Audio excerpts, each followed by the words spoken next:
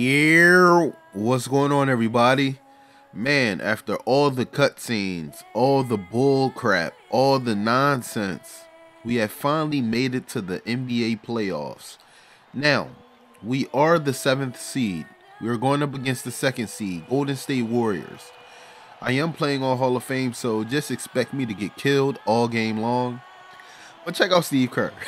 I want to let you guys know that me and Steph Curry are going to be going at it this game. I'm not going to hold anything back.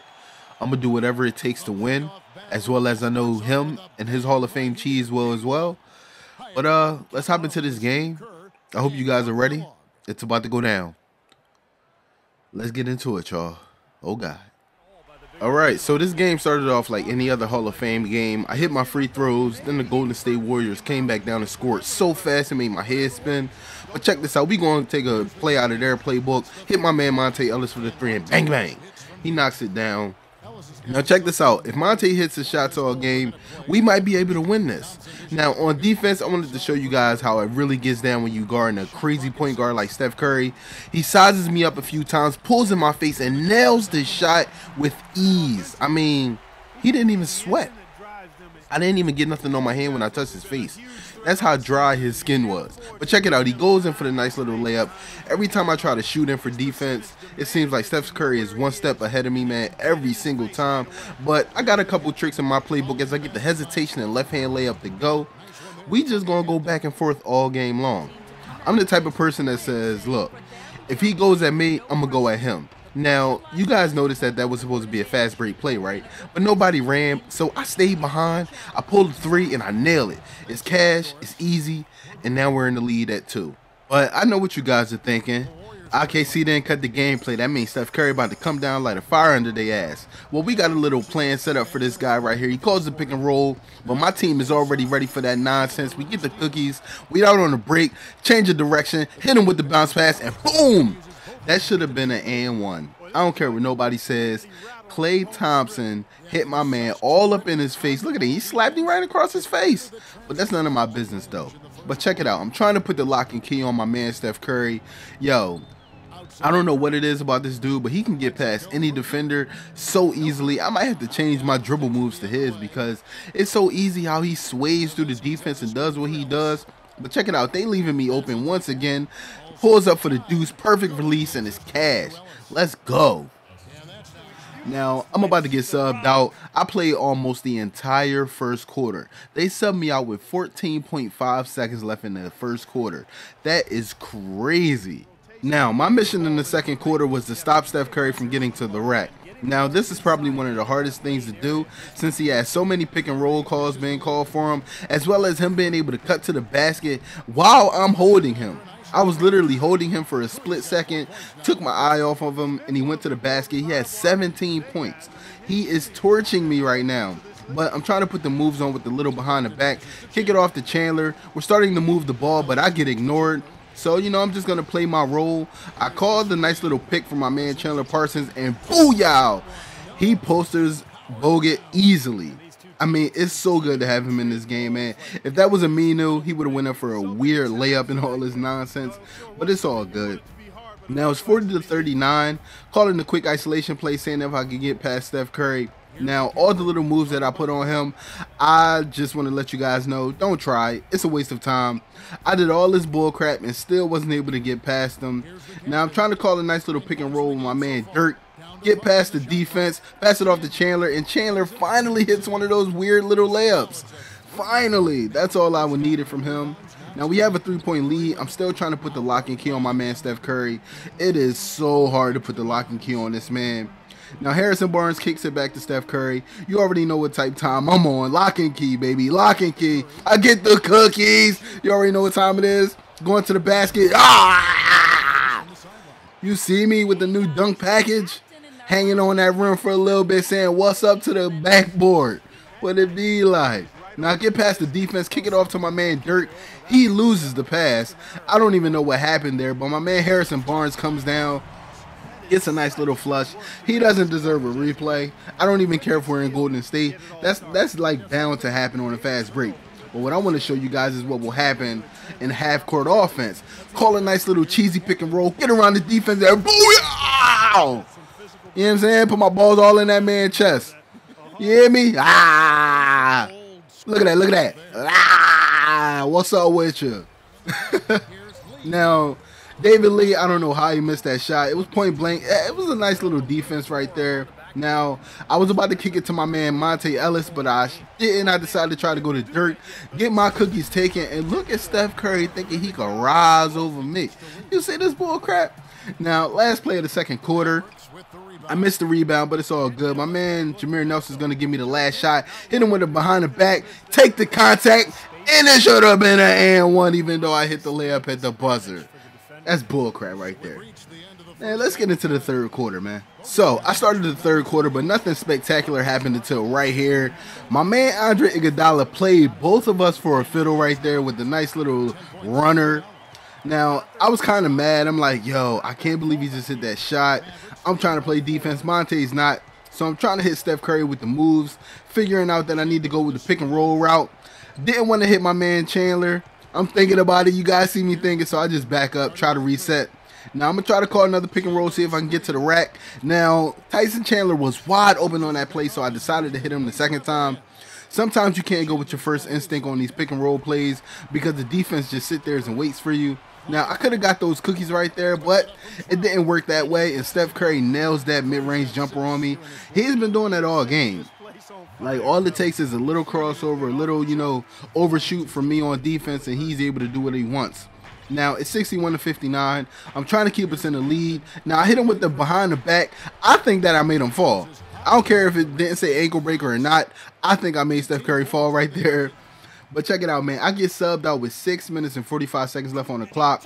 Now, they're telling me that I got too many turnovers, but Steph Curry got just as many turnovers as me. Coming down to the last possession of the third quarter, they finally subbed me back in. And I just wanted to let you guys know that the bullcrap that happens in 2K is ridiculous. Check it out as my man misses the shot, but the rebound was so easily rebounded by David Lee. Now, we got 3.3 seconds left on the clock. Y'all know what time it is, man. It's time to turn up. Watch what happens here. Automatically get the ball behind the back, straight to the basket, and I get the foul. No and one. But just to let you guys know, I only made one of those free throws, so yeah, I didn't want to put them in the video. Now, check it out. I got Sean Livingston. He's able to cut to the basket, but they don't trust him on the pass. Now, I don't know what I was doing right there, but luckily Sean Livingston is who he is, so he misses from point-blank range.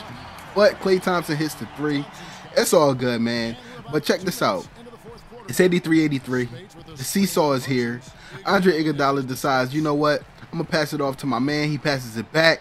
Then Sean Livingston cuts, doesn't get the ball. They give it to Klay Thompson for the mid-range jump shot, and he nails it over all that defense. Nobody decided to jump right there, but it's all good.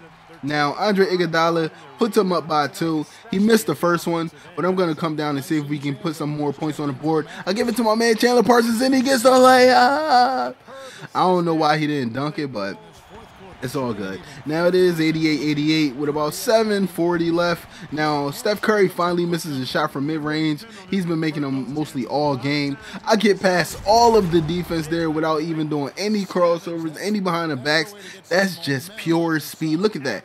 Running the full length of the floor, changing direction right around everybody. Bogut ain't know what was going on. You seen him shuffling. I don't know what he was doing there. But it's 90-88. The reason why I didn't cut the gameplay because the seesaw is real. My man Steph Curry just makes it look so easy. Look at this layup here. Like, if he would have made that, I probably would have rage quit. But since he didn't make it, I am going to show this clip right here. Me putting on a little bit of moves right here. Let me get Klay on a little isolation. Got him with the pick and roll. Going the other way. Right around the defense. And boom! Hold up. First of all. That right there was my first posterizer ever. Y'all better get hyped. That's my first poster ever. Only great things happen in the playoffs, guys. Now, we are up 2, but Steph Curry is on the court. They pass it off to him. I try to put the lock and key. He does a spin moves that goes through me. I don't know what that was, but David Lee did an even cheesier play there by grabbing the rebound, putting it back for a dunk. He only has 8 points. And just to let you guys know, he scored all 8 of those points, I think, in like the fourth quarter. Like, it's insane how his AI just got a crazy boost. But I come down, get a nice little dunk. I'm not worried about that dunk. I'm worried about this darn seesaw, man. We're back at it. Steph Curry from the mid-range. Oh, God. I'm getting towards this game. Like, y'all think I'm playing? Steph Curry has 36 points. 18 of them are mid-range shots. Like, do you guys think I'm lying right now? I would never lie to you guys. Steph Curry is putting on a beating. But check out the plays that I'm putting on. That's how you drop dimes out here in these streets. You know what I'm saying? Did y'all see the play? I don't even think I looked on that play. But we're moving the ball around. Things are looking good. Trying to get another pick and roll play. They call the double team. Parsons says, no, I don't want to shoot the three. I want to give it to Dirk. And Dirk answers right there with a deuce of his own. We're up 3. Things are looking good. Dirk is 9 from 9 from the field. What? My man Dirk is out here putting on his show. I didn't even know. But Klay Thompson gets a nice little screen. He passes it off to my man Steph Curry. Now, you see me trying to put the lock and key on him. I don't want him to get past me. I don't want him to score. But with that right there comes the Klay Thompson show. But he misses, and Bogey gets the foul. Those type of things piss me off a little bit. But check it out. You see these little isolation plays. You know where I'm going with the pick and roll. Get around the defense, and hoo-wah! My man didn't even want to jump. He knew what time it is. He didn't want to jump. But we have about a minute left in this game. They're down 3. But the craziest things happen when the team is down 3. And yes, the mid-range shot goes again. Yo, when I look at Steph Curry's game, he plays almost the exact same game as me. A lot of pick and rolls. A lot of crazy dribbling to get past your defender. So I'm going to call a pick and roll of my own. I get past the defense and poster another person. Who was that? Somebody tell me who that was. Was that Clay? Was that Clay? Oh, yeah. Oh, yeah. But check it out. They're down 3. I'm not cutting out no gameplay. Y'all got to see the drugs that I get served, yo. Steph Curry passes to my man David Lee, and he gets the up and under.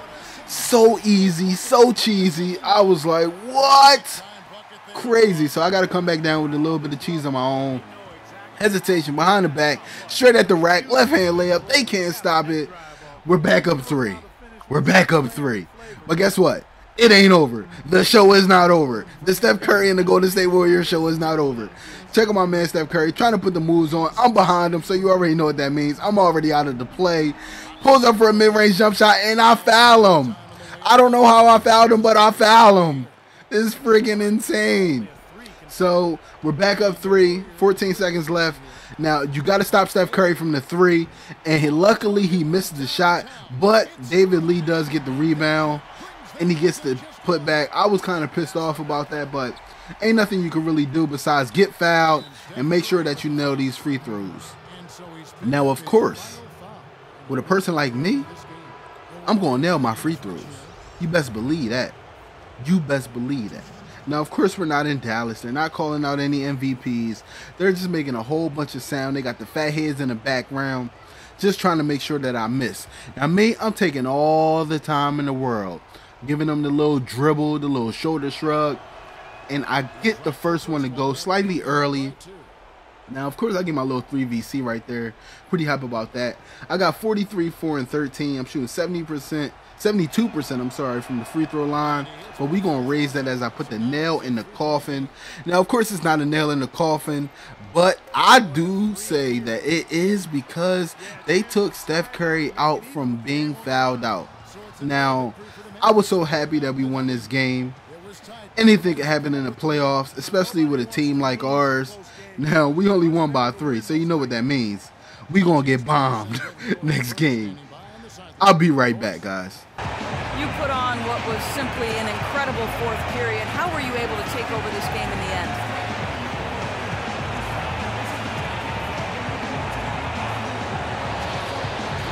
Yo, Doors, you know I'm always able to take over. Come on. Sometimes I even have to wait around and lay low for a few quarters.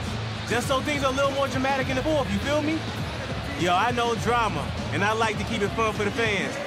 That's just me, baby. It was a pleasure for us to watch. Thank you so much. Kevin, back to you. All right, ladies and gentlemen, I just want to thank you guys for watching. Make sure you leave a like, leave a comment. Hit me up on Twitter sometime at iPodKingCarter. Just wanted to show you guys your little Hall of Fame verification. So many people have been asking for it, man. So I just been putting it in the recent videos. Didn't know that you guys wanted it. Now, anybody see that, you know, it says an NBA logo right there for the 115? They know they could have put the Dallas Mavericks logo up there. But, yeah, man, difficulty modifier 2.0. But this is KC signing out. Like I said before, thanks for watching. I'm going to see you guys in the next video. I can't wait till y'all see this one next. I promise y'all. Peace. Yeah.